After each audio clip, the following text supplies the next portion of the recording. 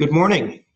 This is the modern C++ for DevOps workflow. We're going to be talking a lot about the Conan package manager, which is one of JFrog's newer products, a great open source tool for everybody. My name is Mark Galpin. I'm a solution architect at JFrog. It's a real pleasure to work with you guys. That's part of what I do as solution architect. And also I spend a lot of time talking to our customers about the sorts of things that we're going to talk about today. So today's agenda, I want to do a quick talk about the problem statement, what we're going to solve, talk a little bit about why I use package management with Conan, and then CI/CD with Conan. And then at the end, we should have a little bit of time for questions. So please think about those questions and put them in the Q&A tab as they come up, and we should have some great answers at the end. So I want to start with a basic problem statement. You know, I'm a C++ developer, as was my father before me.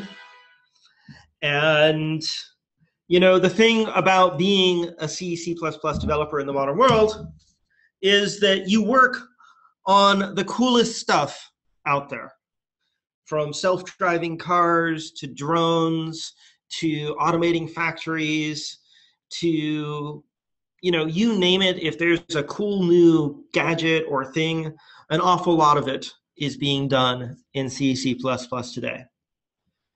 And so that's really cool. But, you know, when I'm going and doing my builds, I feel like this. You know, Frogger is a great game. I still play it today when I want that retro feel to my game. But it's a bit dated. You know, retro feel is not the sense I want of my build tools.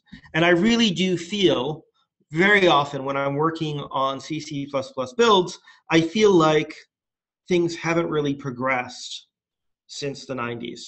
And everybody else has gotten to go ahead and do really cool things, and not so much with C++. And what I really need to know is how can I go faster? And the answer is that I have to be able to, you know, leverage the modern tools. And so this is the motivating concept behind Conan. And for that matter, behind JFrog is the motivating concept is how do we release builds faster? So first, for some of you who may not have used package management in the past, why do I care so much about package management? Why am I so excited about bringing package management to C++? And we like package management for a couple of simple reasons. First of all, build once, use many times.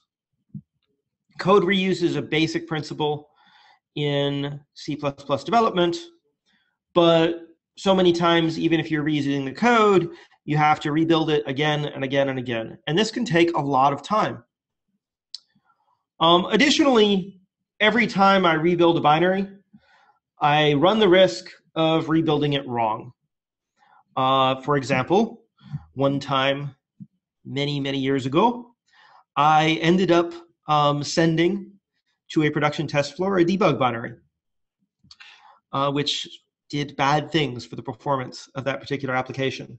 It was a random library in the back, and we had managed to check a debug binary into source control, and that was what shipped. Which kind of brings us to the last point. We've been saying for years that it's a bad practice to store binaries in source control. I was told that when I first started using source control professionally in the 90s, and I'm sure many of you were as well. But you probably do it anyways. Now, with something like Git, you know, before it was bad enough, it made your checkout times long. You know, you ran the risk of checking in the wrong binary or screwing things up. And again, did I mention checkout times being long? But with Git, it gets even worse. You know, it makes the resource management of a Git repository insane if you start putting binaries in a Git repository. And so one of the big things package management brings me is I can have a reproducible build, but without having to store binaries in source control. So package management is really easy, comparatively speaking, for Java, because in Java and most other tools that have package managers, you're building with a cross-platform tool.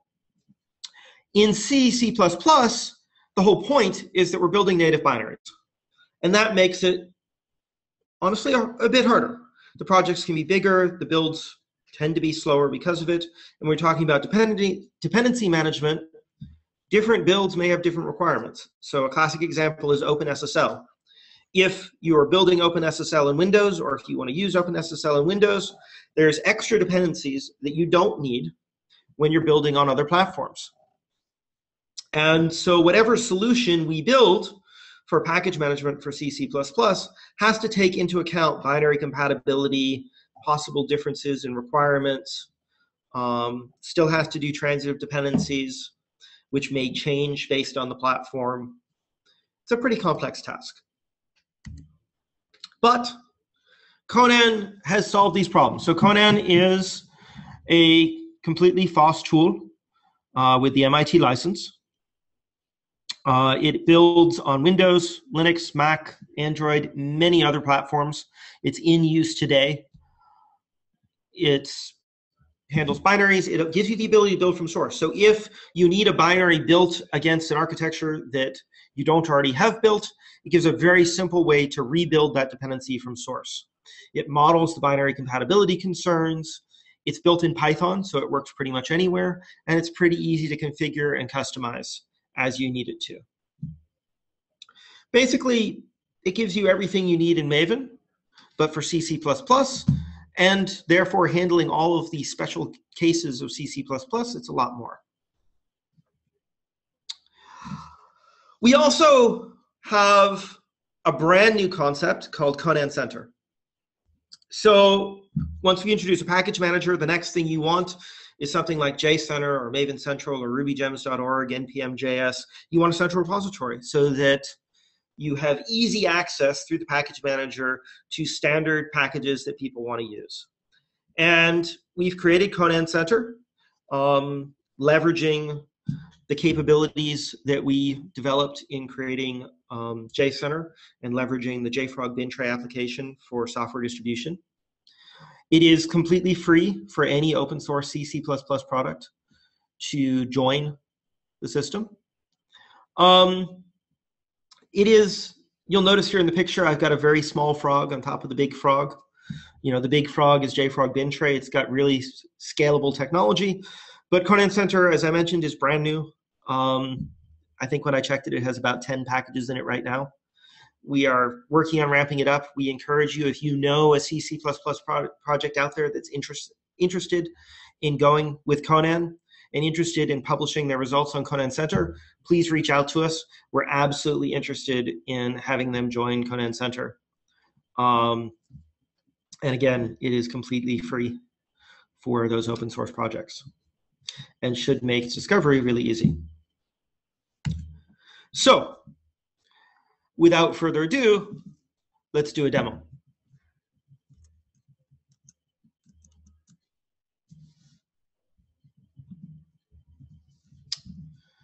So I have cloned this Git repository with this example. And you can see here that I have a simple CMake lists, which gives me a little bit of information about my CMake setup and what my executable is built off of, a single CPP file. And I have a Conan file, .text, which is just going to say that this depends on a specific version of Poco and a specific version of Boost, and it's going to be created with CMake. And then there's also a commands.list file, which I am just preserving so that I remember all of the things that I have to type into the console to make the demo work. And you can access this repository yourself if you wish. So first of all, let's try to do a CMake. And that's not going to get very far because it doesn't have the dependencies. Well, that's cool. Let's do simple command, Conan install dot. Oops. Sorry. Let's first clear the cache and try that again. That's the end result, but let's do this one more time. Okay, so you can see that it's going out to Conan Center. It's also occasionally hitting a library called Conan Transit, which represents legacy projects that haven't joined Conan Center. Some stuff that the creators of Conan built when they were first demonstrating Conan, whereas Conan Center, the projects themselves join in. And I go through this and I discover that to do bzip2, we don't have a package in either Conan Center or Conan Transit that has bzip2 compiled for a Mac. So it gives me instructions. Add -- build bzip2. Sounds easy. Let's do it. So now it's going to go and download the source package for bzip2 and compile it.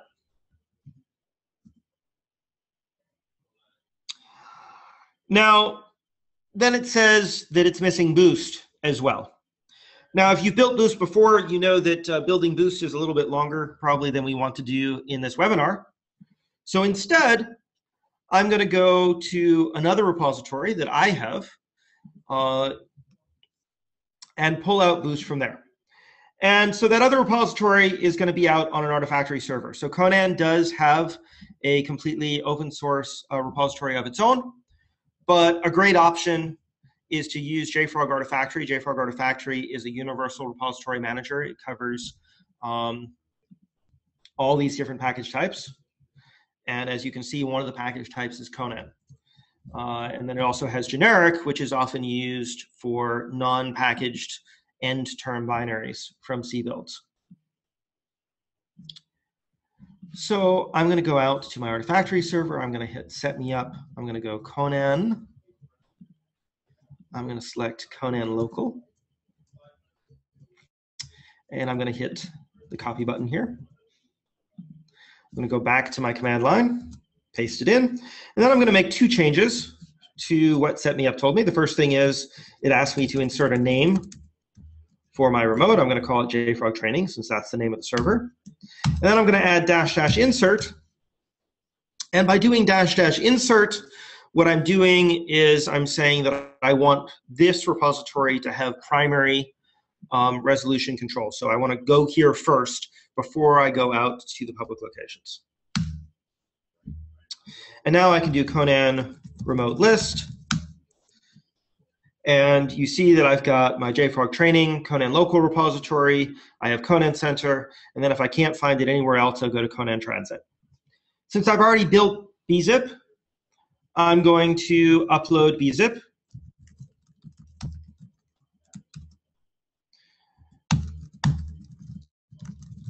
To JFrog Training. It's going to ask me, so by doing bzip2 *, I said I want all versions of bzip2 to be uploaded. It has a specific version, the 106, with the Lesotho recipe stable version. And I've uploaded it successfully. Now I'm going to clear my cache out. And I'm clearing the cache because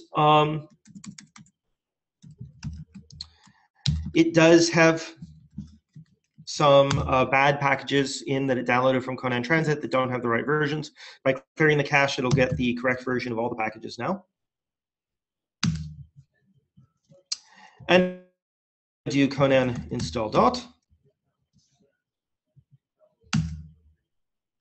Actually, no, I'm going to do this. I'm going to do time Conan install dot. So we can see how long this takes.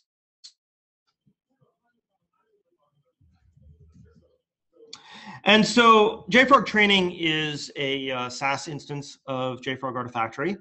So it's out in Amazon, and I'm here at my desk. So this takes a little bit of time. It could go a lot faster if I had a local repository either on this laptop or here on the local network in the office. And you can see that I'm retrieving the boost package from JFrog training. And I'm getting OpenSSL and POCO still from Conan Center. And this time it took 40 seconds. If I had built all of this from source, it would take a little bit over 10 minutes to do this exact same build. So I've gained a 20 times speed improvement by using Conan to run this build. And that's huge. If I want to go and do an automation or a build on commit, there's a big difference between a build that you run the build and then you go get coffee, and you run a build and you answer 2 Slack messages. So I'm really excited by this. And now if I do cmake dot, and now I do cmake dot dash dash build, cmake dash dash build dot, and it's going to build my target demo. And indeed, I have a working executable that calculates an MD5.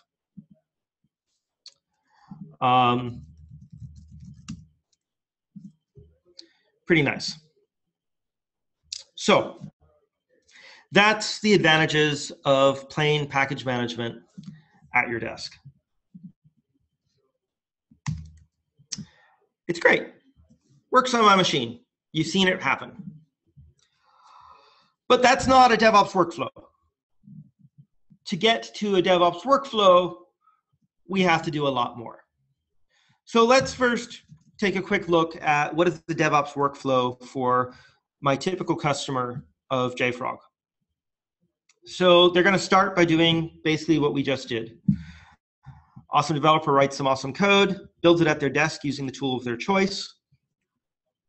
In this case, Conan and CMake. Resolves the dependencies from Artifactory or the web as needed. And once they've got code they're satisfied with, they're going to commit it to source control. And once it's been committed to source control, a CI system picks up that commit and does a build. And it does the exact same thing. It builds with the tool of its choice. Again, it does a Conan build. And again, it's going to resolve from Artifactory. But now it's going to deploy the results of its build out to Artifactory so that Artifactory can have it present so that other people can use it, whether it's another library that other people want to use through Conan, or whether it's an end executable that somebody wants to test or use in another environment. And compiling successfully your code is the sort of the beginning of the artifact lifecycle. Then it's going to go through a test and promotion process. QA, other promotion, metadata, as we say, will be collected on the artifact. This is one of the great advantages that Artifactory brings to the table. And then after that, once it's ready, it's going to be deployed out to a production server, or maybe you're going to close the grand circle, deploy it back to Bintray so it can be shared with the community or shared with customers, and potentially go out to lots of devices globally to send an update out. So this is standard CI for C, C++, and you can do it with Jenkins. And you can do it with Jenkins and Conan with pretty much any build tool you want in C. CMake, Visual Studio, GNU, LLVM, whatever you want to use. So what does it actually look like for a simple Conan process? Well, first up, you're going to build the library by retrieving dependencies using Conan from Artifactory. And that will build up the library that you want to build through the build system and the source code. CMake, whatever, creates the binary package for your library. And then you put it back in Artifactory to feed the next build. This is the CI process. So let's take a look.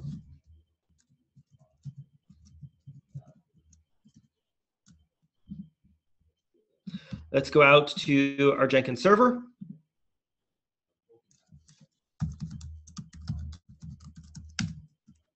Let's try to get the password right.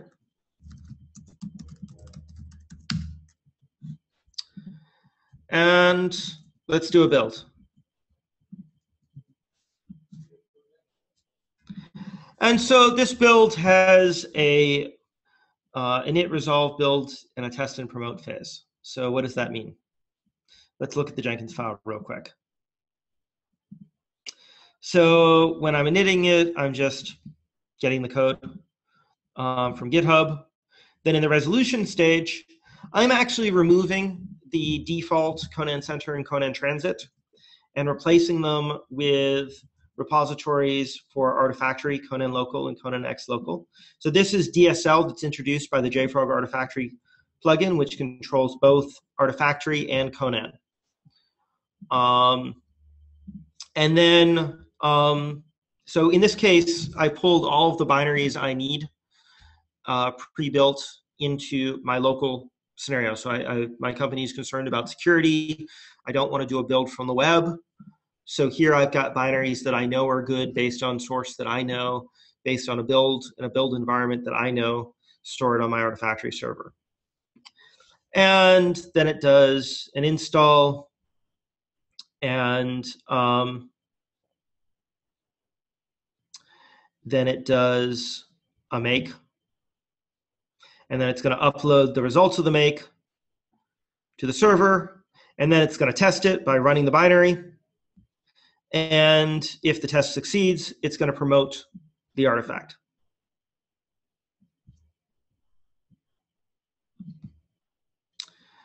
So let's see, we have all green here. And then I also have this nice little logo of the Artifactory logo to go look at my build information. So build information is the other side of a bill of materials of the build. And so I get to see published modules here, and I can see here's all of the Conan packages that got downloaded. So I got Boost and bzip2 and zlib and Poco and OpenSSL all downloaded. And I can see exactly where they came from. And learn various things about where these objects came from, how many builds used each of these objects, so what pipeline created this object, and all the builds that use this object are present here in Artifactory. And I can jump back here. I can also see what did I build. So I built an executable, version 24. Same as my build number. I've got the environment variables of the Jenkins slave that I built on for this particular binary. And I can diff two builds against each other. So I can go back to an older build, say, and I can actually see that some of the dependencies are new. This older build didn't have the same set of dependencies, but the environment variables were pretty much the same. So something changed in my packaging on this build. Whereas if I compare it against the latest build, the only thing that's really changed is the output file, changed version numbers and updated itself. All the dependencies are the same. And the only environment variable differences are, minor stuff that relates to the individual build that it ran on. And based on that, I would conclude that if anything were different between build 24 and build 23, it had to be something in the software itself, not something that was caused by an environmental issue. And build information is a JSON object. So if you want to see it or parse it or manage it, you can do that by yourself.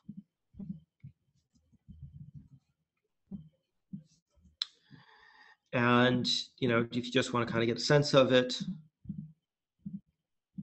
these are the things that it's collecting. And then on my published modules, this app24 knows exactly what build name and build number that it's associated with. And again, I have that traceability to the build. So pretty cool. I've got CI now. I also did a promotion. So I can see the release history here. I passed my basic execution test. It's not much, but if I wanted to do a more complex procedure later, I could continue doing the promotion process. Promotions, basically all you have to do is specify I want to promote a specific build name and build number, and then it's going to move all of the objects associated with that build. In this case, it's just the one executable. But if I'd had many objects created by this build, it would move all of them atomically to a different location or set properties on them or any changes I wanted to make, either via the REST API or in this case via DSL in my Jenkins pipeline.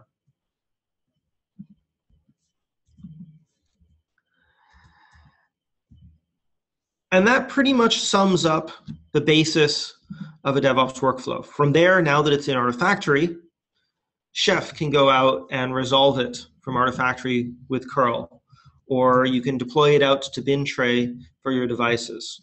No matter where you want to take it, it's ready to go.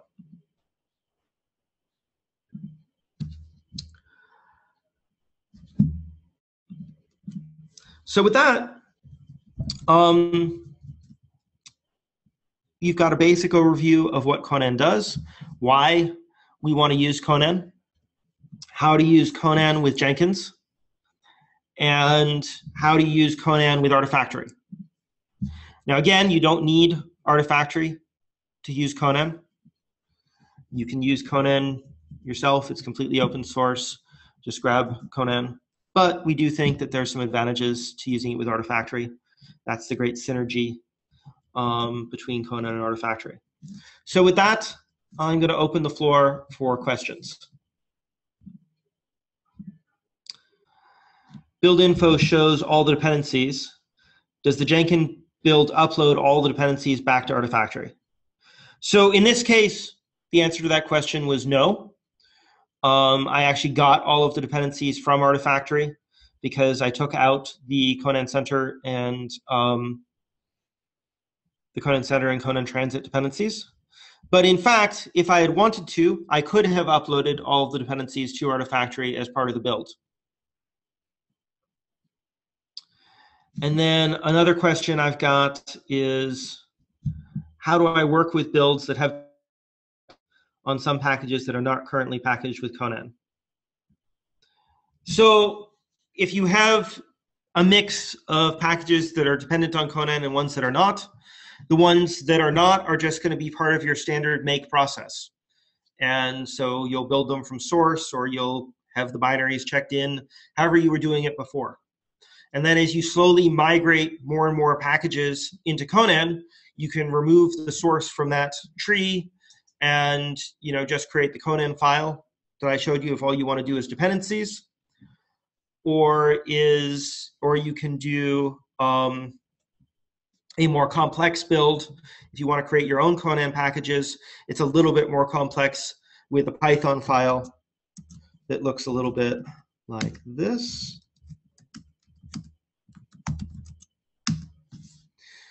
So this just includes just a little bit of additional information on what the settings are and how the build works for creating a package, as opposed to just creating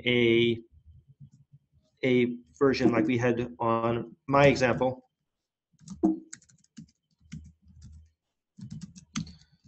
Where the Conan file is just a text file.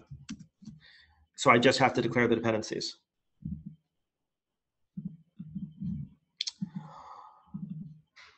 So another question, is that a standard Jenkins pipeline job, or is that some custom Conan thing? So the answer to that question is that this is a standard Jenkins pipeline job, but we did add the Jenkins Artifactory plugin. And the Jenkins Artifactory plugin gave me the DSL for the Conan client run options here and the Conan client remote add. Of course, I could have done it all without the Jenkins Artifactory plugin and just done sh commands to run Conan on my slave. But it does give me a couple of DSL options.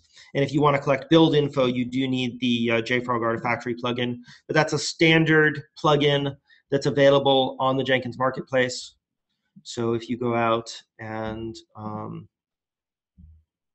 manage Jenkins here and manage plugins, you know, Artifactory is a standard plugin that is available on the Jenkins Marketplace and tracked that way.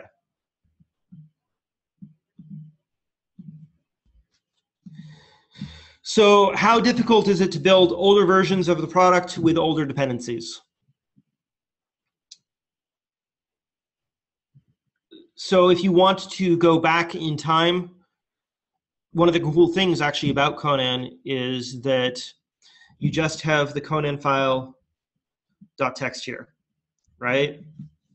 So if I went back in time to an older version of the product that had an older version of the library, maybe it wanted to use Poco 1.6 instead of 1.7.8, then the Conan file would list Poco 1.6 and it would go out and build Poco 1.6 and get Poco 1.6 from Conan Center if it's available, and if not, you'd be able to build it. So it's actually very easy to get older dependencies through Conan, provided that that older dependency had a Conan recipe. And if it didn't, then you would have to build the Conan recipe around it. But a Conan recipe is pretty much version independent. So it's pretty easy to have those older dependencies available. Hopefully that answers your question. If not, feel free to ask a follow-up. I just want to say, if you come up with more questions or if you want to get started with Conan, feel free to reach out to JFrog. We really want feedback on Conan. We really want people to get started and enable people to get started with Conan. As I said, it's free to get started with Conan, especially for open source projects or even for non-open source projects. Just to get started with Conan, there's no cost involved. And we would be more than happy to talk to you about it. We're seeking feedback. And thank you very much for your time and attention.